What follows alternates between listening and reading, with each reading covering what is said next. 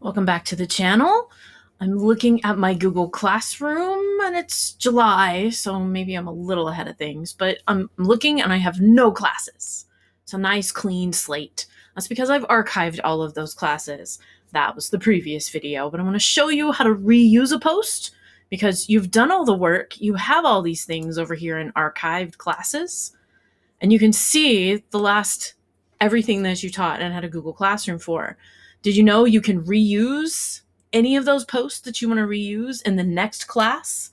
You created the assignment and the rubric and the directions, and it was a masterpiece. You don't have to redo that. You don't even have to copy and paste it. You can just reuse that class, reuse that assignment. Okay, so I'm going to get into my master class down here for English 12 as an example, because I don't want to create a new class yet because I don't know how that's all going to play out. And I'm going to restore it. You can do this with any of your classes if you need to double check maybe who was in the class or how something worked out or what the sequencing was, and you don't just want to see it, you want to reopen it. So you can restore that class. When I do that, it's going to show back up over here on my dashboard. Here's my class. Now, this is my master class. This was the template that I set up. Here's all the master stuff that I wanted all the sections of English 12 to have.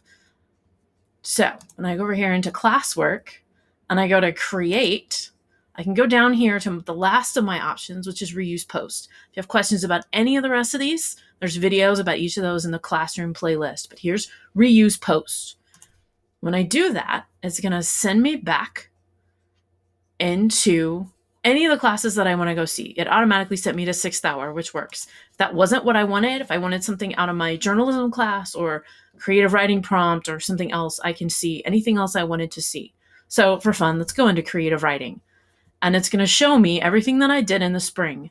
Maybe there's the final I wanted to send them, or a material of something, or an announcement, or watch the video and answer the questions, or here's any of those things. Okay, so I'm going to pick this one. This was a form with a video and some questions about Jeff Kinney, because a bunch of my students remembered reading Diary of a Wimpy Kid, and I was trying to build off of that.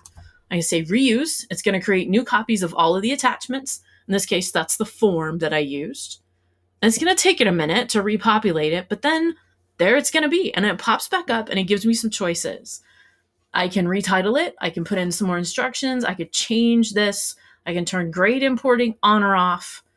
I can change how many points it was worth. I can change the due date. Obviously, it's not going to be due back in April when I did it with my students. You could put it in a different topic. I don't have this topic in English 12, so I want to put it in something else. You can do that. You can add a rubric to it. You can change the rubric you already had. You can do all of those things and customize it for where you want to reuse it. Once you do that, you say assign, and it'll assign it to that new class that you've got. Look, there it is. Now, it's safe to do that here because there's nobody in this class. Nobody just magically got an email that said I assigned anything new, because there's no students, because this was the master class, because this is the example for the video.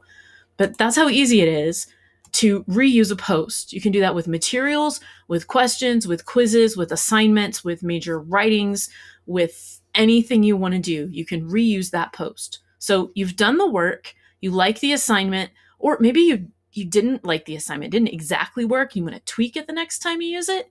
You saw you can open that up and reuse it any which way you want to. So that's how to reuse a post in Google Classroom. I hope that saves you some time and gives you some options to go create new stuff, because you're able to use items that you've already created.